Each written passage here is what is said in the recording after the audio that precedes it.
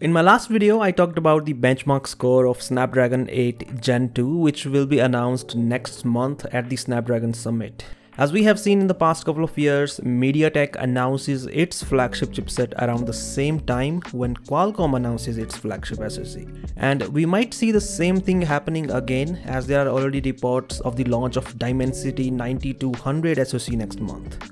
The MediaTek Dimensity 9200 is going to be the company's flagship SoC for the first half of 2023 and the main competitor to the Snapdragon 8 Gen 2. Today, the Dimensity 9200 was benchmarked on AnTuTu and we got to know some interesting details from the benchmark result.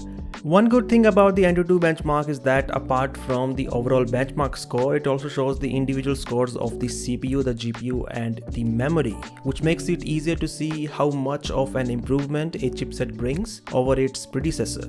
As we can see, the overall benchmark score of Dimensity 9200 is over 1.26 million, which is also the highest ever benchmark score recorded on AnTuTu so far.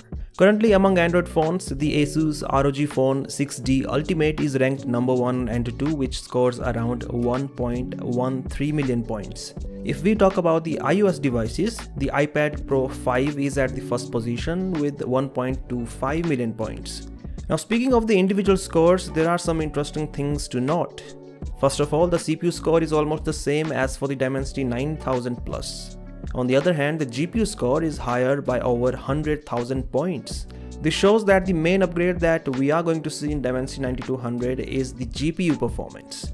And this is all thanks to the latest Immortalis G715 GPU by ARM, which offers up to 15% performance boost, 15% better power efficiency and twice the machine learning performance than the previous generation. This is also the first ARM GPU to feature hardware-based ray tracing support on mobile.